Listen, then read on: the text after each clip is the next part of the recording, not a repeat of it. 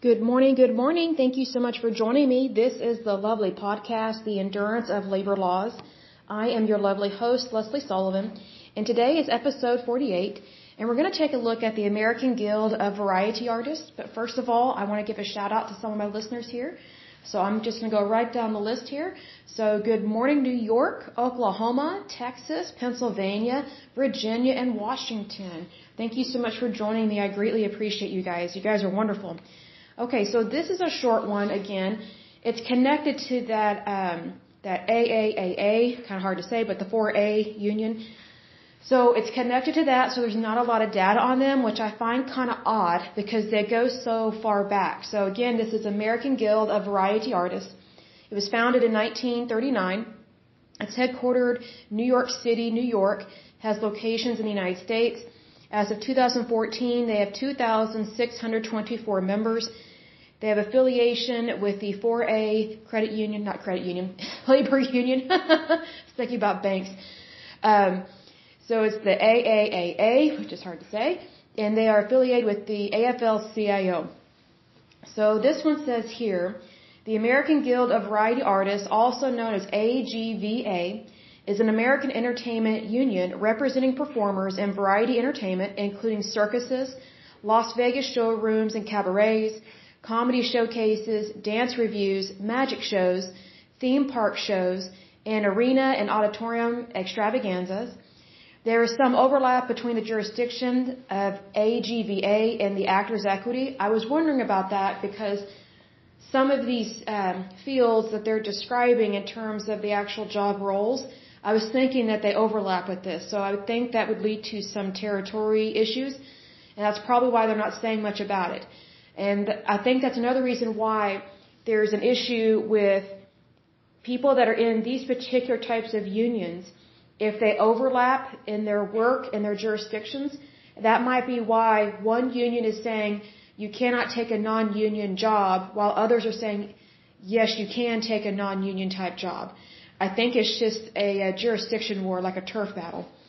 So it goes on to say the AGVA was the successor to the American Federation of Actors, organized by actress and singer Sophie Tucker and others in the late 1930s, and affiliated with the American Federation of Labor.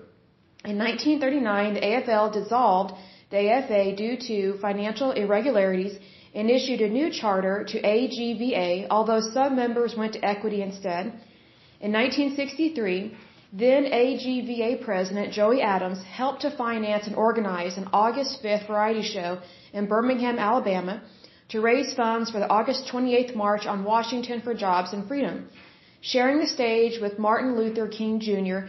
were Ray Charles, Nina Simone, Joe Louis, Johnny Mathis, James Baldwin, and the Shirelles. In 1958 to 1959, the actress, singer, and tap dancer Penny Singleton became the first woman elected president of an AFL-CIO union.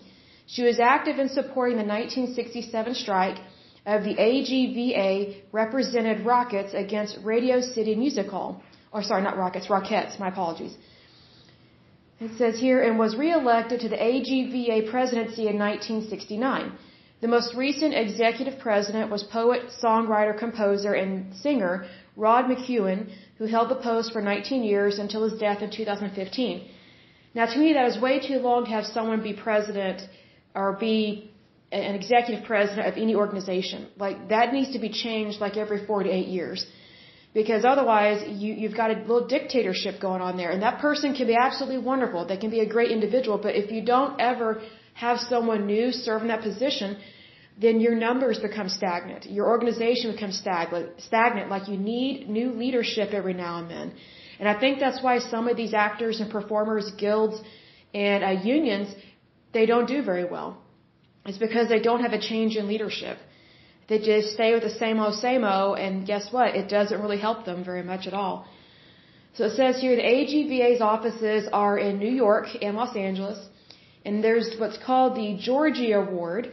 It says AGVA Entertainer of the Year Awards, or the Georgie Award, after George M.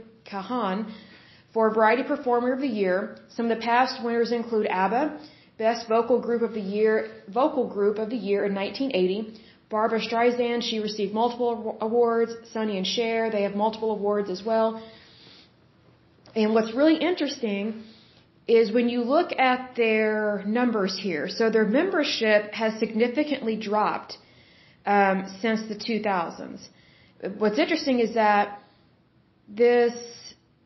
it says, that now I understand. Okay, so I'm looking at this chart and I'm looking at their numbers. So they've got like 3 different charts going on here to represent this. So it says as of 2014, they have 2,624 members. We know that. But at 2000, 2000, they had like 4,000 members. So it dropped. It's been dropping since then. And it hasn't really come back up. But what's interesting is that their membership has significantly dropped. However, their assets have gone up tremendously. Like there's been a big spike, I think from like the year 2010, it's just gone straight up, like just really skyrocketed. That's really suspicious to me. Because if you have less people if you're losing members, how can you have so much in assets? Like how can you have an increase? See, because here's the thing. They've got a huge increase of assets, but they have a huge decrease of liabilities. And then it says here, their receipts have kind of gone up, and their disbursements are kind of all over the place in terms of their finances. And this is from, I guess, U.S. records documentation of what they are claiming here. But to me, that looks very suspicious because it just doesn't look right. I find that really odd because I would think that if you have less members, if you're losing membership, you should be losing money all across the board. You should be losing assets. You should be losing everything, not going up in one and going down in the other. And then it just really doesn't make sense in terms of their records. I find that very suspicious. But at the same time, I'm kind of not surprised because Hollywood is a little shady. So I would want to know, where are these monies coming from and why are what is causing their assets to just skyrocket, but yet their membership is dwindling? Like it's not doing that well. And also I find it very odd that there's not very many members in this. As of 2014, they have 2,624. That is extremely low if you think about it, because look at all the things that they cover. They cover variety entertainment. Well, think about cruise ships and what performers they have on there. Think about all the performers you have in Las Vegas. Think about the performers you have in Branson, Missouri. Think about the performers you have in New York City and like all across the United States. Like you could easily have over like 3,000 or 4,000 members just from variety entertainment. Then you have circuses. I could see circuses, the far left got away with getting rid of what's it called, the Ringling Brothers. I love that circus. I don't agree with the cruelty to animals, and I hope that really wasn't a huge problem. But, circuses, that put a lot of people out of work, big time. And it also affected jobs at the fairgrounds. Because here in Oklahoma, we have a state fair every year. It's a really good fair. And we have a lot of people that are kind of migrant workers, I guess, in a way. They're called carnies, or they might be that and or gypsies. And so they travel along with these huge circus companies. Well, if you do away with the circus, guess what? Those families no longer have a provider, basically. They have no one to provide them with work. So that's one of those things. Because, there's another thing. In terms of circuses, you need to go to, there's a museum here in Oklahoma. No, it's not Oklahoma. It is in Sarasota, Florida. There's a museum there. It's about the Ringling Brothers, I think. And it's about their circus. They used to employ thousands of people. Thousands, okay? That's more than Dell. That's more than Microsoft. I mean, really, like it's just amazing how many people they employed. They kept them fed. And they provided them really good jobs. But I mean, over time, you had people that they did not understand the circus life. They did not understand the carny life. They did not understand the gypsy way of life. And even though I don't have that lifestyle, I know that is a lifestyle and that is a way of making money. Like, just because I have one particular profession, that doesn't mean other professions are bad and shouldn't be around. As long as they're legal, I say as long as it's legal and moral, I'm fine with it. But see, here's the thing. You have a lot of people that they think that they should control other people's wages and jobs and their profession, and that's not right. So that's why we have a dwindling down of circuses. But it's just one of those things. But just think about all the performers, for example, that are in what's it called, Cirque du Soleil. That's tremendous amounts of employees there. They're performing that. They have dancers all over, their arena whenever they're performing. I've been to one. It's been several years when they were here in Oklahoma City, but it was phenomenal, the work that they did. And they had so many performers. It was amazing. Well, just imagine if they have that venue in several different locations in the United States. That's going to be well over 500 employees, if not 1,000. So just think about the numbers here. So then you have Las Vegas showrooms. How many workers do you know of that are in Las Vegas showrooms? Quite a bit. That includes a lot. And then you have cabarets. You have comedy showcases. You have dance reviews, magic shows. Those are kind of going to the wayside. Then you have theme park shows.